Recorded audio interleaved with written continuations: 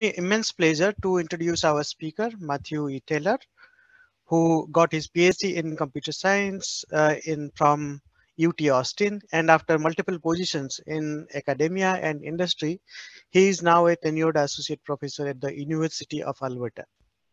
He directs the Intelligent Robot Learning Lab, IRL, and is a fellow in residence at Alberta Machine Intelligence Institute.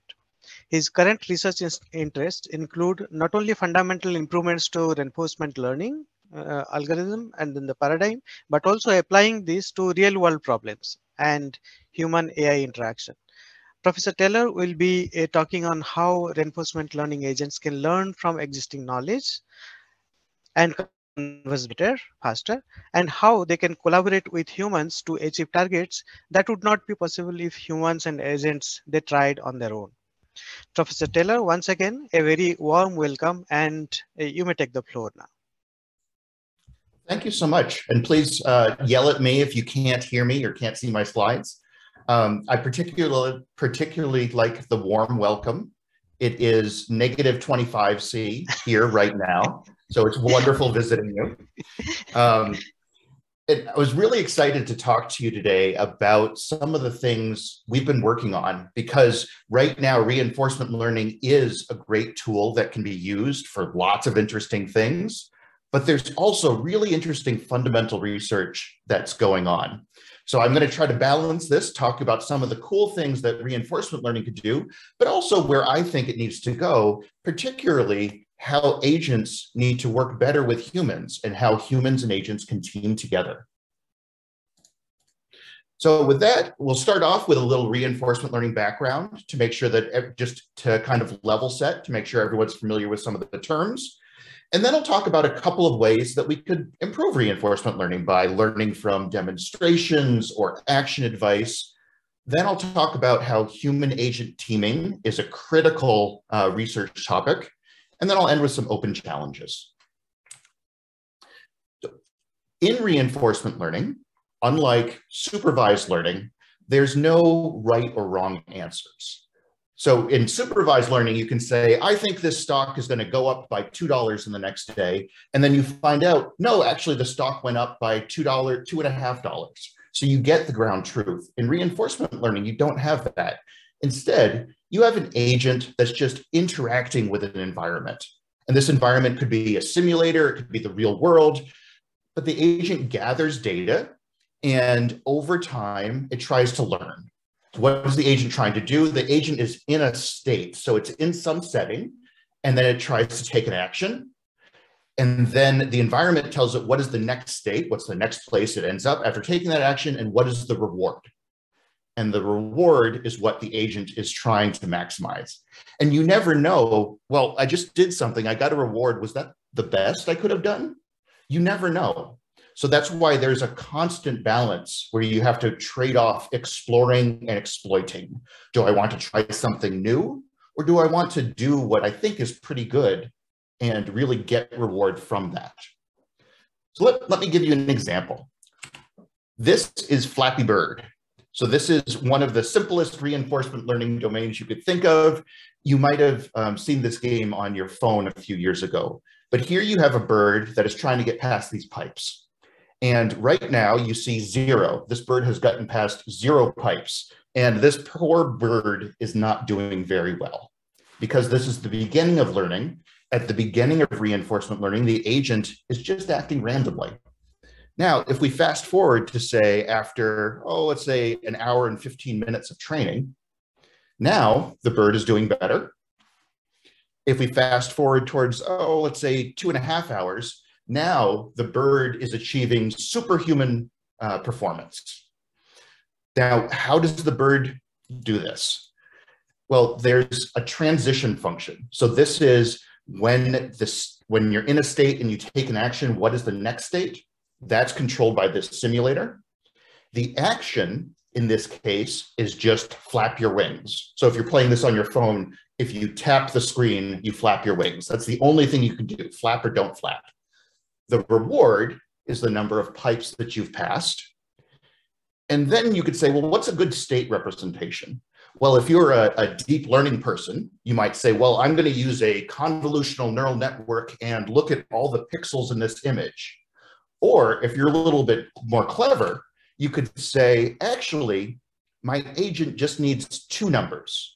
The agent needs to know the distance from me to the end of the next pipe and the distance from me to the bottom of the next pipe. And with just those two numbers, just those two values representing my state in the world, this agent can learn to act optimally. So this is an example where you as a machine learning person could go and define the state representation, and then our agent could learn superhuman behavior. So in general, just to recap, in reinforcement learning, the agent's trying to maximize some reward. In this case, it was the number of pipes that you've passed. And you want to do that with relatively little data. So you could think of, if I want to analyze the performance of a reinforcement learning agent, I could look at its performance on the y-axis and the amount of time or the amount of data I needed on the x-axis. And in this case, we'd want to pass as many pipes as possible, and we'd want to learn as fast as possible. Now, like we heard in the last talk, low code and no code is getting very popular in the last panel. And reinforcement learning is one way where machine learning specialists are trying to reduce human effort. So you as a programmer could have absolutely fiddled around with if, then, else, while loops to get that bird to fly, or with a few lines of reinforcement learning code, you can get the agent to learn that itself. And you can not only potentially achieve superhuman performance, but you can come up with novel solutions. And that's one of the exciting things, when your agent can do something that you hadn't thought of. The final benefit I'll mention of reinforcement learning is you can handle non-stationary environments. So if your agent continues to learn, if something changes, the agent should be able to adapt to that. So for instance, if you have a Mars rover and one of the wheels starts locking up, reinforcement learning might be able to learn to account for that and still keep you going straight, even when one of your actuators slows down. So this was a very simple example of reinforcement learning. And usually when you talk about machine learning, you think about supervised learning, in some cases unsupervised learning. And not everyone realizes that reinforcement learning is actually useful today. When I started working on reinforcement learning, 19 years ago, it was just kind of a fun thing that we could use for video games. And that's still where some of reinforcement learning's great successes are. So in AlphaGo, for instance, where reinforcement learning beat Lee Sedol, or there's examples in Dota or StarCraft with superhuman performance. But actually, reinforcement learning is also useful for data center cooling, useful in lots of cases of robotics. There's an interesting project that's happening at the Alberta Machine Intelligence Institute, where I work, on using reinforcement learning for water treatment. So actually making water more, reducing the amount of chemicals you use to purify water. So it's an environmental and cost savings. And I was also lucky enough a few years ago to work on a stock trading agent. So we actually have the Royal Bank of Canada has a deployed reinforcement learning agent that's actually trading stocks. So reinforcement learning is a technology that can be used today. And if this is interesting, I really encourage you to learn more about it. Now, at this point, I could stop and go through how amazing reinforcement learning is and the many ways it's done impressive things. But instead of my industry hat, I'm going to put my researcher hat on and expose a few of the weaknesses, which is good because that as a researcher, that keeps me in business. We have not solved everything. So one of the examples that's often talked about is OpenAI's defense of the ancients. So this was a multi-agent game where they were able to defeat a tip-top human team. But what is not often emphasized is OpenAI use hundreds of years of compute. So when you have large data centers, you can use hundreds of years of CPU or GPU or possibly TPU time. And there's obviously a large environmental cost to this, but also a real large energy cost, and there's a real time cost. So if you're not a billion-dollar company or don't have backing by a billion-dollar company, reinforcement learning might be a little bit slow in some cases. So we often assume that the MDP is provided. So this is our Markov decision process. The agent and the environment have actions, and the state and reward. And typically, as a reinforcement learning specialist, you assume that MDP, that formulation, is handed to you. In practice, you have to define it. So you need a subject matter expert. In this case, you would need gaming experts to help you define that state. If you're looking at stock trading, you want stock traders to help you define that state. And often we gloss over how human knowledge gets put into the problem definition. So that's one place where humans are critical for reinforcement learning, is actually defining the problem. Because if you define the wrong problem, you can learn for hundreds of years and not accomplish the right task. One of the other weaknesses of reinforcement learning is learning from scratch. So in the video of Flappy Bird, that bird was horrible at the beginning. Now, if you want to, say, trade stocks, you really don't want to lose all of your money right at the beginning where your agent is learning. You would really like that agent to have some reasonable performance from the start. And if we want to go from learning in hundreds of years to hours, you really want to leverage that background knowledge that exists in the world. And that's what I'm going to talk about a lot today, is how can we have our agents start off not from scratch, but learning from something better. So my research over the past 10 or so years has really been looking at, instead of thinking about a single agent in the environment, what if there are existing agents? So there could be a human that could help an agent learn. There could be an existing agent that could help another agent learn. And potentially, we could also have a reinforcement learning agent help a human learn. So instead of thinking about just an RL agent, we've been thinking about, I have a student, and that student is interacting with the environment. And that student for this talk is going to be a reinforcement learning agent. And I have a teacher. And that teacher could do a bunch of things. That teacher could give extra rewards. That teacher could help formulate state. The teacher could say what action the student could take. All of this is possible. And we're going to assume that there's a single teacher that's always there to help. The teacher wants to help. So unlike a cybersecurity setting, we don't need to worry about an adversarial teacher. But we will assume that the teacher could be suboptimal. So the setting for the next few sections of the talk is, I have a reinforcement learning agent that's going to learn, and there's a teacher that's going to be able to assist it, that's going to help that agent learn faster. So there's many ways that this teacher could help a student. One of the ways that I'll talk about first is demonstrations. So if you think about our Flappy Bird, you could think, well, instead of learning from scratch, what if we had a person play that game? What if we had a person sit down and hit the space bar to make the bird flap? In order to do that, or in order to leverage that, one method is human agent transfer. HAT. Oh, so note to the students in the audience, when you come up with new algorithms, I highly recommend trying to come up with a fancy name, because it's so much easier to talk about the HAT algorithm than the algorithm that Taylor et al. Introduced. So this HAT algorithm relies on the human demonstrating something. So the human sitting down at the keyboard and playing the game, and we take those state action pairs.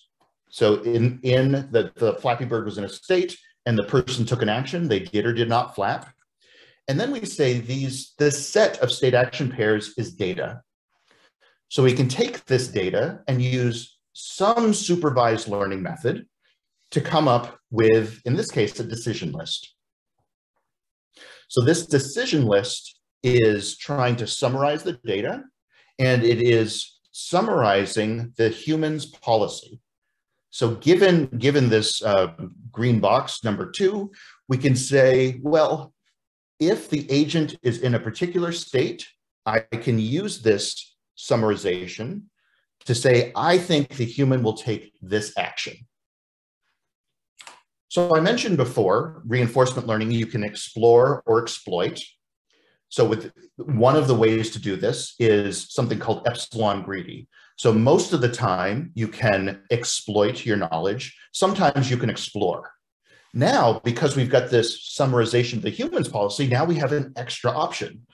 So instead, with some probability, we can say, I'm going to execute the action that I think the human would take. And we can turn the probability of forcing the agent to take this action, we can turn the probability of that down over time. So initially, remember, the agent is really bad at the beginning. Initially, the agent can try to mimic the human.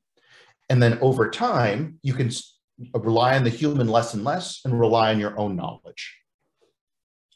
So instead of Flappy Bird, let me give you a different example. This is the game of Keep Away. You might have played this on the field as a child. In this case, we have three keepers in red that are trying to maintain possession of the ball. We have two takers in blue that are trying to get the ball or kick it out of bounds. And you'll notice that right there was a missed pass. You'll notice that these agents are not perfect, and that's because there is sensor and actuator noise. So every time one of these players tries to kick the ball, there's a chance it's going to kick it out of bounds, or the other keeper will miss the pass. So in this case, you could have a human that would sit here, and you can see this with this animation. It's not super fast, but it's also not trivial. And we had people sit down and play this game, where the human would take the role of whichever keeper had the ball, and then they could either maintain possession or decide to pass to one of the two teammates. So a person would sit down at the keyboard, control the keeper with the ball, and then we would record what the person was doing, say in every state, what action did they take? And that action could be just maintain possession. Then we summarize that human's policy, and we use that human's policy to help us learn faster. So there's a number of ways you could evaluate the speed up method. And one way is to look at the jump start. So what's the initial performance? In this case, at time 0, there's not really a difference. So in this case, in this method, this hat speed up method, we don't really get much of a benefit there. We could look at the performance after 30 hours of training. We see that our line in orange is a little bit above the line in red. And you could look at the total reward, the area under the curve. So this is great. For an academic paper, you can say our line, our algorithm's line is slightly above the baseline. So for an academic paper, this is great. You can just say our method is better. But from a practical perspective, you could also say, well, let's suppose I really didn't want to deploy my agent until I reached a performance of 14. For some reason, that was the minimum level that I was willing to let my agent out in the world. Then you could say, well, if I'm learning from scratch, that red line takes around 14 hours to learn. And using HAT, it takes around 8 hours. So I can learn in roughly half the time to achieve this performance. And I can get this performance improvement with only 3 minutes of human time. So this is the key point, that remember, Flappy Bird had to learn for hours before it was doing reasonably well. And with human demonstration, with just a small amount of human demonstration, you can get very large improvements. So this HAT method is now 10 years old, and it is not state-of-the-art, but I like it because it's fairly simple. You can see that, well, I'm just taking the human, I'm trying to guess what the human would do, and then I can use that guess to bias my exploration, bias how I'm going to act. So this is one way where you could have a human sit down, provide a bunch of demonstrations, a few minutes, and then leverage that with the agent so that it can learn faster. That's one approach. Now, another well-known approach is the dagger algorithm. So in this case, The goal of Dagger is for a human to provide a demonstration and then let the agent try to execute that demonstration. And this is, and things will go wrong. So if you think about, if you watch an expert driver and try to imitate them, at some point you're going to make a minor mistake. Now that expert driver probably never made that minor mistake, so you never see the correction. So if you're driving, if you go slightly off center, then you know how to correct and come back into the center of the lane. But if the driver never made that mistake, your demonstration doesn't contain any examples of correcting and coming back to the center. So you're off course a little bit, and now all of a sudden you're hitting the wall. So what Dagger does is it's an iterative algorithm and says every time something goes wrong, you can go and get more data. So this is an iterative way of collecting more and more demonstrations from a person. And under some reasonable assumptions, they can show that it will converge to a good policy. So I'm not going to go into the details of this algorithm, but this is a different setting that I wanted to bring up. In HAT, you give a demonstration and the person walks away. In Dagger, you can continually ask for more demonstrations and say, okay, I think something went wrong here. Can you please give me another demonstration where I need more information? So this is a way of figuring out where to ask for demonstrations. And it's the assumption is that you say, person, I'm going to teleport you to a state, and now I want you to play the game or do this thing for me. But you could also think about asking for individual actions. So in this section, we've been talking about a person sitting down and playing a game or doing something, and you watch them. But you could also think about more targeted advice. So thinking about giving individual actions from a teacher. So this is the second modality that I'm going to talk about, where we think about how can we get, instead of a full demonstration, what if it's kind of expensive to get that help? What if we can't ask the person to give us loads and loads of playthroughs of the game, but a person could just give us a little bit of advice? Or maybe I have a robot that I've bought and I bring it home and I'd like my old robot to teach my new robot. Now I could do something like transfer learning, but if I don't have access to that old robot's brain, it still might be able to give some suggestions to my new robot. So here, let me transition to the game of Pac-Man, which hopefully many of you have played. So in this case, we have a student agent that can interact with the environment. And we're going to assume that we have some teacher. So we have a teacher agent that's more experienced. And we're going to assume that I can't get at the teacher's brain. I can't just take the neural network from the old teacher and stick it into the new teacher. But instead, I can get this action advice. So this frees us up to work with fewer requirements, but also lets us think about a teacher being a person. So we're going to assume that this teacher can help us, but the teacher is not infinitely patient.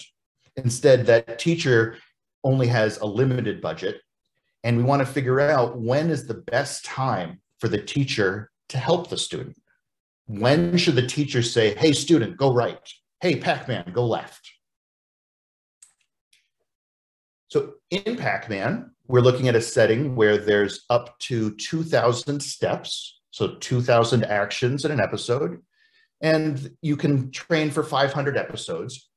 But what's interesting is we're saying the teacher can only give 1,000 pieces of advice. So if the teacher just gave all its advice at the beginning, the teacher would essentially give a demonstration for half of the first episode and then be done. But it seems like we should be able to do something better. There should be places where we would not need the teacher's advice, and we might be able to save that. So how can we better figure out where the teacher should give that advice? When should the teacher give advice? And importantly, remember we're in the setting where we're assuming the teacher is not optimal. So we want to make sure that our student can outperform the teacher. So what's the simplest thing you could do? Well, early advising. I am going to tell the teacher to use up its entire budget right away. Just give as much advice to the student as you can. Okay, that's an okay baseline. The next thing you might think of is, well, I only want to give advice when the state is important. So if a state is not important, I'll just let the agent learn. But if something bad is going to happen, maybe I can help the student get out of that difficult situation, and they could learn a lot from that. And of course, the crux is, what is an important state?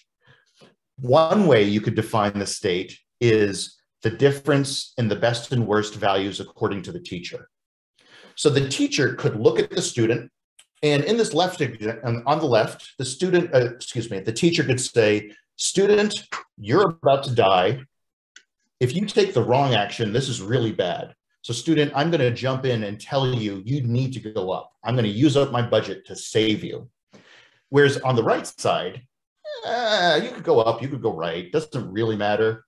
Maybe the teacher should reserve its budget for when it's more important, more impactful. So this is the heuristic. There are absolutely learning methods that could come up and learn when to do this, but let's just think of this simple heuristic.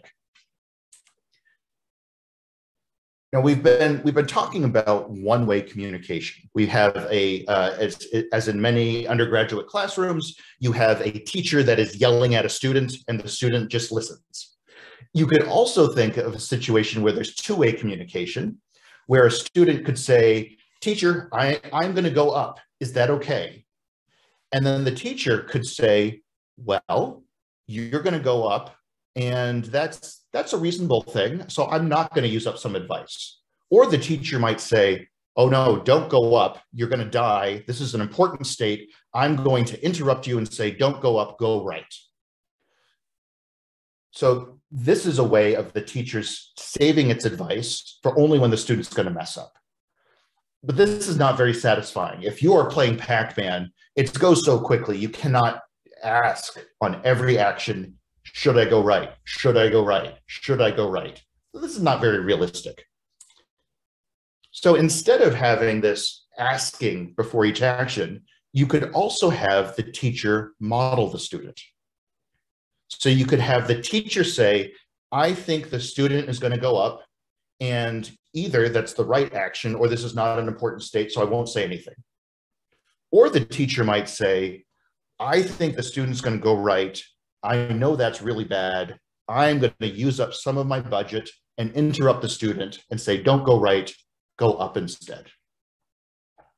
So these are 4 different heuristic methods that we could use to try to let the teacher figure out when to teach. So here's an example of learning from scratch. First, we have learning from no advice. You see, we get a bunch of bad rewards at the very beginning, and then over time we learn. If I use early advising, if I use up all of my budget at the very beginning, my performance at the beginning still isn't that great. But that infusion of advice on the very first episode helps me learn much faster. So this was the early advice, use up all the advice at the very beginning.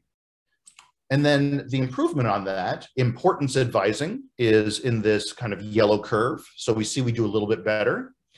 If we do the mistake correcting, we get a very nice curve where we learn very quickly. And it turns out if we do the predictive advising, we do just as well. So we can actually replace that two-way communication with just the teacher modeling what the student would do. So this shows us that indeed, if we are more judicious about where the teacher applies that advice, we can use that budget more effectively. Now, there's a few interesting things I'm going to point out here. One is that the teacher in this case, I believe, had a performance around 1,000. So the teacher wasn't that great, and the student was able to learn to outperform the teacher. The other thing you might notice is there's an interesting U-shape here. So we see that when we use this demonstration, the student agent learns quickly, and then the performance goes down a little bit, and then before it goes up. And this is actually a common thing we see in both transfer learning, but also in this action advising. And we don't have a great understanding of why this happens, but the current understanding is that the teacher helps the agent learn. But then as that student agent starts exploring more, then it starts going off the garden path and starts exploring, not doing quite as well before it recovers that really high performance.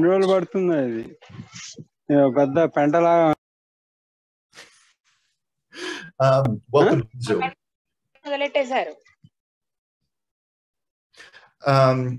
So here we can see that indeed, by using advice from a teacher, we can improve our performance.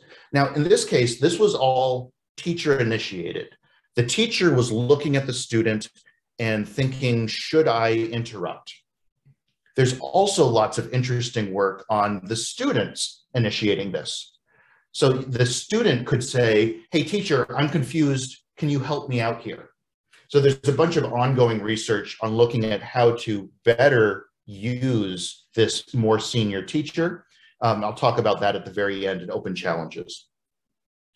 But this was an example of where you could have this teacher. The teacher could be an agent, it could be a person, to give targeted advice, a small amount of advice to a student agent in order to get fairly large improvements. And the argument here is, well, one of the arguments for why I think this is interesting is that teacher could also be an existing hand-coded program. So for instance, if I coded up a program to play Flappy Bird, or if I had a bunch of quants who did a lot of research in order to make a good stock trading program, that stock trading program could just give advice to my learning agent. So if I have an existing controller, an existing program, if that exists, I could use that to help my reinforcement learning agent learn faster. And if it's there, why not use it? Why do we want our agents to learn from scratch? Why not use that existing knowledge and help our agents learn faster and learn better? And that's one of my arguments that I really want to make today, that if you're doing reinforcement learning, if there's some existing knowledge, think about whether you can exploit that, because it might save you a lot of time, a lot of money, a lot of energy and compute. But so far, I've just talked about a teacher helping a student. And I said, well, that teacher could be a human. But that's still saying a human can work with an RL agent, and then the human will walk away. And now our RL agent can go do its thing on its own. And that's great. In a lot of places, that's a perfectly reasonable solution. So we can think about just completely autonomous agents. And this is where you start thinking about robotics in particular. So you can think about things that are dirty, dangerous, or dull. So this is a picture from the US about 110 years ago. It was an 11-year-old coal miner. So we really don't want people mining coal. You get black lung disease, it's bad for your health. You really want robots doing this kind of job. And we want robots to just do this autonomously, just dig the coal, bring it out for us. We can also have these robots do completely new things.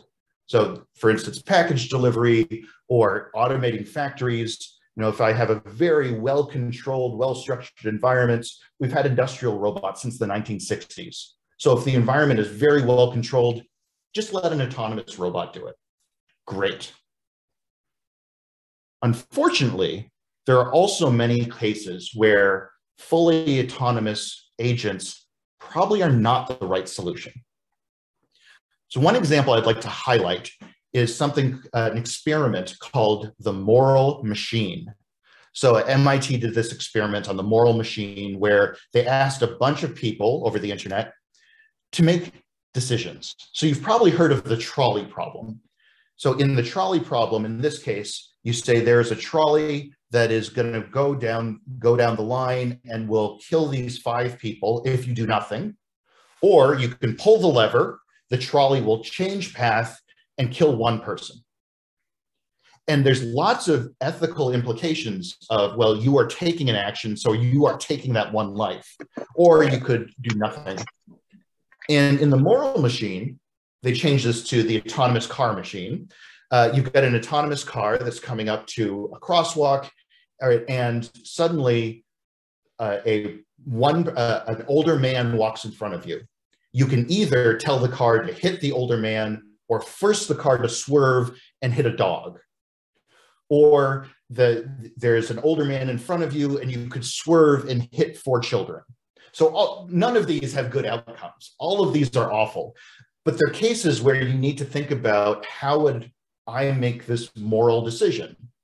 And it turns out there are differences culturally. There are differences in age. Depending on where you are in the world, depending on who you are, you will likely make different decisions about whose life is more important. And I hope to God I never have to make this decision. But you can see that if you have machines in the real world, sometimes there will be important decisions that those machines might have to make. And we really want a human in the loop. We don't want machines, at least at this point, to try to make those decisions for us. Now, another example of where we really can think about humans helping out, this is interesting. There we go. And another thing we can think about is, if we have a human and an agent working together, then maybe we can get just a better solution than we could have if the agent was working on its own. And we want to think about places where, yeah, we could probably have an agent do that, but I bet a human agent team would produce a better result. So let me give you a few examples of that. This first example is from Microsoft research. It's not really a reinforcement learning example, but it's a good example of human AI teaming. So in this calendar help application, the goal was, someone is sending you requests for meetings, and it would be great if an agent could just process those requests and schedule them for you. Well, if you have an agent that is trying to do this for you, it's going to come up with situations where it gets confused. The agent doesn't know what to do, so it could escalate. So the human could say, or excuse me, the agent could say, hey, I need some help from a human. And you could also think, well, that first layer of human might not be skilled labor. We could also say, well, those humans that aren't very well trained, in some cases, they could be confused. Let me ask an expert human. So I could have multiple tiers. Now, the thing that was really exciting about this work is you could say, well, if I escalate all the way to my expert worker, then if I did that escalation, I should use that to be able to help train the second tier. Or if my agent was confused and it escalated to tier 2, then whatever tier 2 does should help that agent improve. And this is really one of the cool things about human agent teaming, is thinking about how the agents can learn from humans, and also vice versa. Because if you have an agent partner, the better you can understand them, the better you can anticipate them, the better off the whole system will be. So the way this works in practice is you get a request, and if it's not a meeting, then hopefully the agent can figure that out and say, well, I'm only handling meetings. If this is not a meeting, I'm going to ignore it. Then if it is a meeting, do I have enough information to schedule it? If not, escalate. And then if I need to find multiple times for multiple people, so I need to get a number of 5 people in a meeting, I can go and ask those 4 other people for their time preferences. If they don't respond, or they don't respond in the right way, then I could escalate. But this is a really interesting example of a human agent team that can help with a very simple task of scheduling a calendar meeting. But it's one example where, as many of the simple requests, we want our agent to handle that. We don't want to involve humans, but there's going to be some requests that the agent just cannot handle because our agents do not have the same background as humans. They do not have the same ability as humans. But the human agent team is able to handle it. A more serious example is from a startup in Montreal, AIR, AI Redefined. And AIR is really interested in human agent teaming. they looked at emergency vehicle dispatch. So typically you've got a room with a bunch of operators, and in the US or in Canada, when a 911 call comes in and the human needs to decide what to do. Do I send an ambulance? Do I send multiple police? Do I send fire? And the problem is there's a set number of people that are sitting in that center. And with some probability, there's going to be a bunch of calls coming in, and the humans get overwhelmed. So you could think about, let's have the humans handle the most important calls, and the calls that are either not that important or easy, we could let the agents handle and dispatch whatever needs to be done. Now, another problem that comes in is if someone calls 911 and asks to order a pizza, that's almost certainly not a misdial. That person probably meant to call 911, and they are asking for a pizza because someone is listening. And they're in, for instance, a domestic situation where there are other people that could hear, and they can't say that they need help. If an agent hears someone ordering a pizza, they may not understand the significance of that. And sure, you could hand code that one exception, but there are lots of these one-off or very weird exceptions that come in that a human with their background knowledge could handle, whereas an agent could get very confused. So if someone calls ordering a pizza, the agent does not understand it and can easily escalate to a human. But for the simple calls, when the humans are overwhelmed, the agents can just help out and take care of that for them. You can also think of robotics, teaming. So in this case, the human is trying to build this circuit, and the robot is watching the human build this circuit. This was work by Bradley Hayes. And the robot figures out what the human needs to complete this task. And the next piece is kind of far away from the human. So the robot could come in and help the human by bringing that piece closer to them. That's kind of cool. You know, if you're building IKEA furniture or something and having a robot that could hand you the next screw, that could be useful. More interesting to me is you could also think about the robot helping the human to achieve a plan that's better. Better than what the human might have done on their own. So in this case, the human's going to start working, and now the robot is going to purposefully sabotage the human's plan. It's going to realize, oh, if the human picks up this piece that's really close to it, that's going to result in a bad circuit. So I'm going to take that piece out of the way so that the human is forced to do the right thing. So this is kind of a cool example of the robot really helping the human, not by giving the human what it wants, but by making it harder for the human to do the wrong thing. Now, of course, the human could always say, dude, robot, give that back. So ultimately, the human has control, but it would be that extra effort in order to get the piece that the robot is sure the human doesn't need. The last example I'll give of human agent teaming is talking about a compatibility update. So let's say you're in a medical setting, you're learning you have an agent that's diagnosing cancer, and the agent and the human doctor are working together to look at a scan and figure out, is there cancer here? And the human has the ultimate decision. But the agent could suggest, yes, this is cancer, no, this is not cancer. Now, you could have an agent that's pretty good. It's 80% accurate, but it turns out it's really bad at diagnosing men over 50. So the human could learn, okay, when the agent is telling me something about men over 50, I probably don't want to trust the agent. Fine. Now let's say someone updates the agent, and the agent goes from 80% accurate to 90% accurate. The agent improves, but instead of getting men over 50 incorrect, now with this update, the agent's gotten better overall, but now it's not very good at women 35 to 40. So now the human doesn't know what the agent is good or bad at. So the performance of the whole team could go down even though the agent has improved. So this was other work that was done by Microsoft.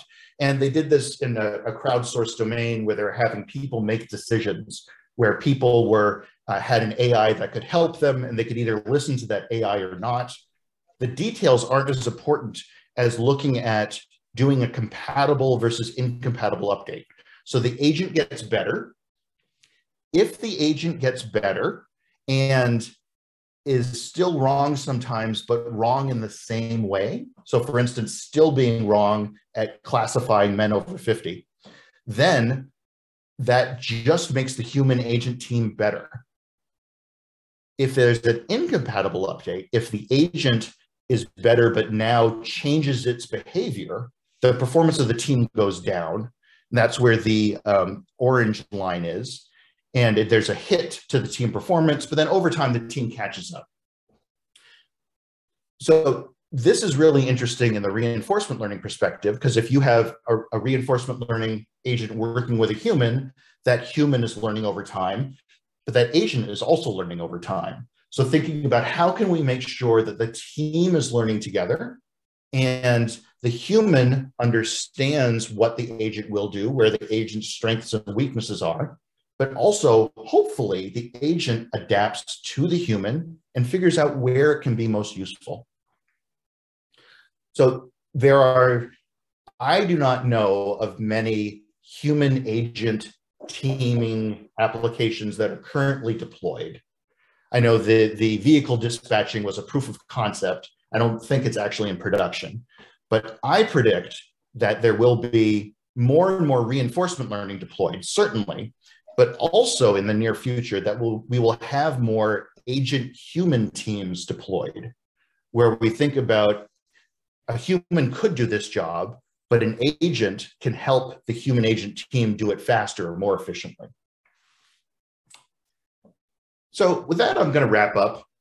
Just think about 3 open challenges. So for those of you who are thinking this was too easy, oh, Matt's got it all figured out. Oh no, we do not have it all figured out. So the first question I'll bring out is trying to figure out what type of modality. So I mentioned a human could give a demonstration, a human might give action advice. We've also done experiments, and we're actually working on a project now where humans could provide some code. So bring in an undergraduate student, have them write a 5-line program and use that program to help your agent learn faster. Or you could have a human give feedback. So thinking about the human giving a reward, so that the human could say, good agent, bad agent. You could think about curriculum design. A human could say, agent, learn on this easier task first, and then learn on the hard task. But those human provided curricula can help the agent learn faster. Right now, we don't have a great understanding of which of these types of help work better in what situations. And it probably depends on a bunch of things. For instance, if a person is really good at playing Pac-Man, they can probably give good demonstrations. If they're not good at playing Pac-Man, they could still point out where the agent messed up. And finally, I'll mention that we're also looking at how we could teach people to become better agent teachers. Because think about, we're going to get more agents, more physically embodied agents, robots in the world. Some of our workforce is going to go into becoming agent or robot teachers or agent and robot maintainers. So thinking about how we can have people best support our agents and teach them or help them learn or just help them function. Specifically, my lab has been doing a lot of work on this advice and thinking about how do we best use this advice or who triggers it. I mentioned what I talked about was the teacher making all the decisions, but you could also have the student asking for help because the student might know what it doesn't know. Or what if you have multiple teachers? What if you have a human who can give you great advice, but is kind of expensive? and you have another agent that's better than you, but it's not as good as the human, but it's cheaper. So how do you decide who to ask for advice? And maybe instead of just getting that advice and following it, maybe you could get that advice and store it and somehow use it. So we've been looking at that. The final bit of open work I'll mention is there's a lot of exciting work on explainability and trying to help humans better understand agents. So if I want my autonomous car to drive me, I probably want to understand how that car is going to act. I want to trust it. And if the human doesn't trust the agent, you might not use it, you might not deploy it. But also in a human agent team, if the human doesn't understand why the agent is making the decisions it does, that team is not going to perform as well. So there's a lot of interesting research on explainability and saying, well, I don't want an agent that's just a black box, that's a deep neural network. Instead, I want to figure out what the agent's doing and be able to anticipate what decisions it would make. So for students, there are lots of exciting open questions in this area. If you're looking for something to keep you busy for a number of years, I can recommend thinking about humans and reinforcement learning agents. So really, reinforcement learning is this very popular type of machine learning right now. It's becoming more and more popular.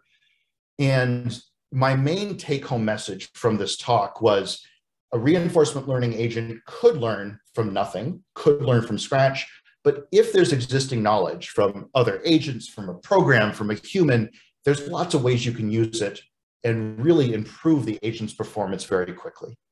And be on the lookout for places where humans and agents can work together for even better performance. So I do think this is an exciting time for reinforcement learning, particularly thinking about reinforcement learning in humans. So if you are interested in learning more about reinforcement learning, there's two things I'll point you to. The first one is there's a Coursera class at by Alberta. A couple of my colleagues, Martha and Adam White, made a really nice Coursera class. It's I would say it's an advanced undergraduate class that you can do it in a few months. I will also point out a friend of mine has a startup called DeepEigen. It's an India-based startup, and DeepEigen has a reinforcement learning class that's going to be online. And this DeepEigen class is targeted at graduate students who want a more in-depth treatment of reinforcement learning. So if you are interested in reinforcement learning, these are a couple of resources, but it's a great time to get into this field because there's so many ways of learning online. Many of them are free. And I hope that I've conveyed how reinforcement learning can and hopefully will change the world. So with that, I think I will end and thank you for all your attention. Thank you so much, sir. That was indeed a very informative presentation. Now moving towards the Q&A session, I would first like to request the Journal Chair, Dr. Swarup Malik, sir, to ask his question, if any. Hello, Matt. Thank you very much. Excellent talk. I think the motivation is great. I'm sure not only the students, but everybody here would like to actually go to the Coursera class and follow up your references after this excellent, beautiful talk. And yes, it was also a little, what I would say, disconcerting because I was trying to write down some questions, and the next sentence or the next slide would give the answers, as if you were picking the brain of the students or the audience, anticipating all the questions. So at last I am towards the end. I am left with a couple of questions, which is what. One was RL explainability, and I was, and you covered that, how the explanation of the agents could help the humans understand the motivation behind the why the agents chose certain actions, and that might lead to some kind of good reconciliation of the knowledge between the agents and the humans. But my question was just like we can quantify and measure the performance or the convergence of the agents, what kind of things one can do for measuring the humans knowledge convergence? And the second question is uh, uh, the human teacher is good, but have you seen students, in this case the agents, getting kind of biased into one kind of thinking so that they will not try? For example, and when the I think the the chess version of AlphaGo, the first one, when they came out with humans knowledge built into the positions, which positions are good and all that. So that had a certain score. But when they introduced Alpha Zero, which learned from the scratch, that was much better. Of course, a lot of games were played, but it could actually think very differently from the humans. So that's the question I wanted to ask, the possible bias by the teachers. Yeah, thank you for those. So I'll point out that we could absolutely have humans with different abilities, and trying to figure out what their abilities are could help us figure out where to get their help. So for instance, if I was doing stock trading, if I had one human that was really good at figuring out short selling in tech stocks, and I had a different human that was really good at figuring out when to buy energy stocks, if I knew those different human strengths, then I could figure out who to ask in different situations. Now, of course, humans are very messy, and they can change over time. They can learn, they can have bad days. So all of this, the agent has to somehow account for. And we absolutely do not have all the answers there. But then there's your question about biasing the agent, and that absolutely comes in. So if we think in reinforcement learning, in some cases, if you give the agent enough experience, it will converge to the optimal policy. That's possible in simple games. If we're talking about Go or chess or StarCraft, now, unfortunately, many, or I would say most of those guarantees go out the window, and our agent is not going to converge to the optimal policy for Go. Instead, it's likely to converge to some locally optimal policy. Now, if you have a human that's giving bias, you might end up in one local optimum. And if you have an agent that learns completely from scratch, you may end up with a different local optimum that's even better. And right now, we don't have a great way to know of the best way to bias the agent to get towards the better local optimum. So instead, I try to argue that, look, we care most about that getting to a reasonable performance quickly. And you're right, if we could also have a separate agent that was just training from scratch. And if that agent that was training from scratch eventually could outperform my biased agent, great. And we could swap over at that point. But another interesting thing you mentioned is, if I have that agent that is trained from scratch, it might come up with completely unexpected strategies. And I know there was some commentary about the Go player, that the agent playing Go just wasn't like a human. And that's really where the explainability can come in, because we want our agents to be able to say, I am taking this move because, or the agent to say, I am not doing this other thing because this bad thing would happen, that kind of counterfactual reasoning. But trying to get the agents to make themselves human understandable, because if we can't understand our agents, it can be a lot harder to trust them. And maybe you trust them for Pac-Man, but maybe not for your autonomous car. And so if our agents aren't able to explain themselves, and humans may not be willing to trust them. So it's an important open topic. Thank you so much. Thank you so much, sir. Now we open the gate for all the questions and queries of the audience. In order to ask questions, please raise your hand up using the raise hand feature in the reactions down below. Does anybody have any questions, please?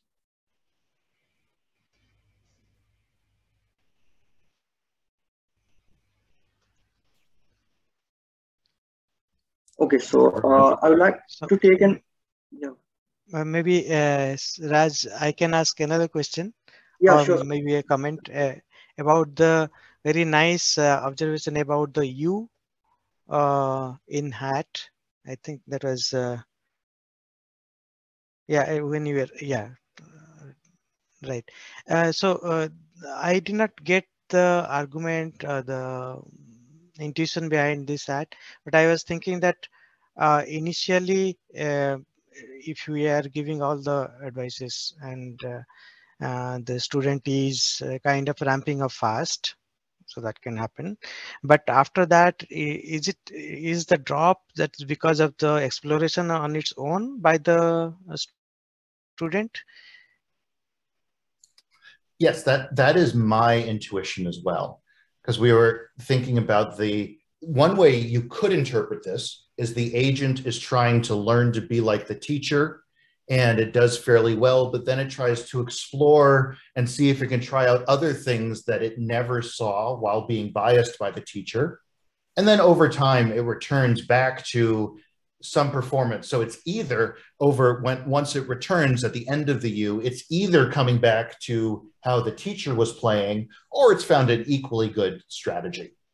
We don't have a really good way of understanding why it does this, but I think it is an interesting point for future research to try to figure out if we can avoid this unlearning, or figure out more about if this is a different local optima. How did we get there, and how did the human bias it towards that particular one?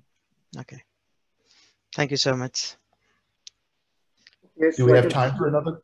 I can see, yeah, I can see Mr. Bapi Raju sir is having a question. Kindly proceed, sir.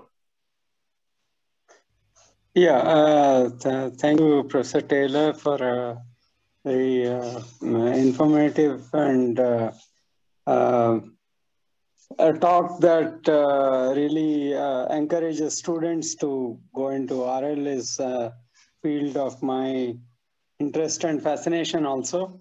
One question that I had, general question, I guess this is not covered in this particular talk, but in terms of state representation within the RL system, it appears that most of the RL algorithms work on discrete state representation, and this, of course, I'm aware some work on actually learning the representation of the world in terms of how to discretize.